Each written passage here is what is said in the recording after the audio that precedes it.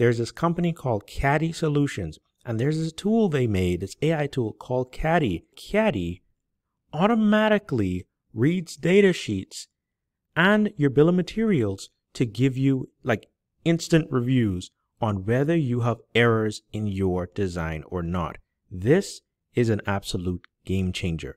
This tool is so amazing and I can't wait to show it to you. Okay, so I have an example design here and I am in Altium. This is the Kame FMU project. So we'll go to design and netlist for the project, right? So all you have to do is to run the netlist. I'm going to use Telesis.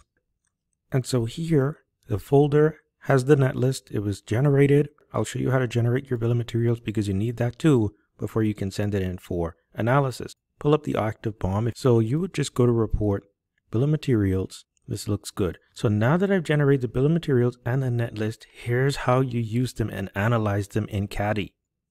All you have to do is go to their website, then click sign in. Now I'll upload my netlist. Go into the main project folder, project outputs, grab the .NET file. Next, I need to upload my bill of materials file. So here, and use this as my bill of materials. Next, hit analyze. Now check this out. Boom. Caddy inspects the datasheets for all of the parts, like in seconds. Okay, so I'm going to expand these and check this out.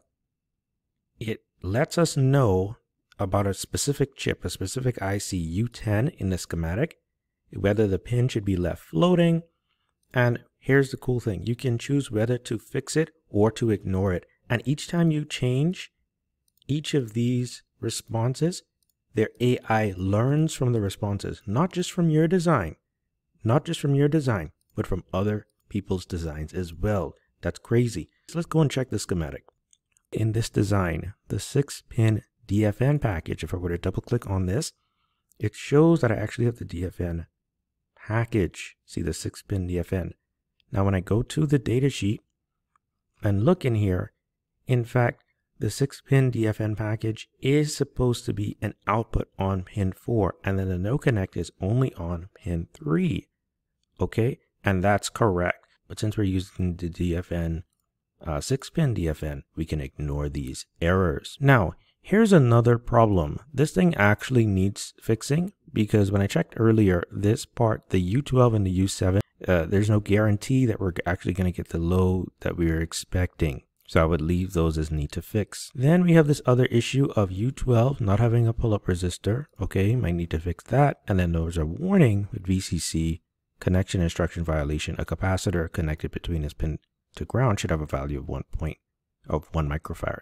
So if I look at U2, there's a 22 microfarad capacitor here. So this gives us more than what we need.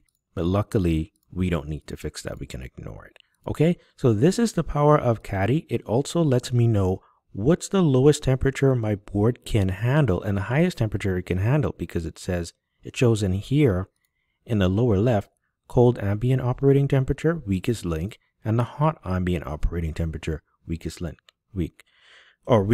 excuse me. So it stops working at 85 degrees C and at negative 40 degrees C. So this device, let's say I need to operate in a lower temperature than this or a higher temperature than the 85. I can't use this chip. I have to use something else, and I also have to use something else here and something else here depending on my environment. So all of these checks Caddy is able to do, and that's what makes it so powerful. Here is the full Caddy features list, or at least the current list anyhow. So here we can do violating direct connection instructions. So it lets you know, hey, if you're supposed to connect something, or if you're missing a decoupling capacitor, that's a big thing, decoupling capacitors. Missing pull-up and pull-down resistors is very important. You might have open drain circuits, I2C, your different types of connections, lines, see if those have mistakes.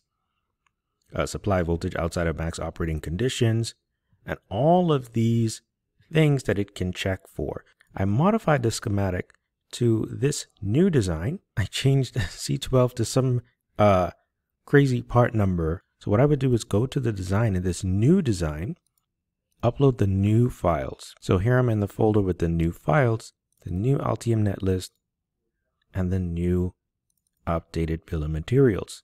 Let's go ahead and analyze this. And voila, now we've got a few more errors. This is what I'm talking about. All right, so same errors from the previous things that we didn't adjust or fix. You know, we can ignore these. That's good. Then you have the error incompatible logic levels, right? So you can set that as a group to need to fix. Remember when I pulled up the sheet, the property sheet that says or lets us know if our supply voltage is outside of max operating conditions? Well, here it is. This is the proof. Yes, need to fix.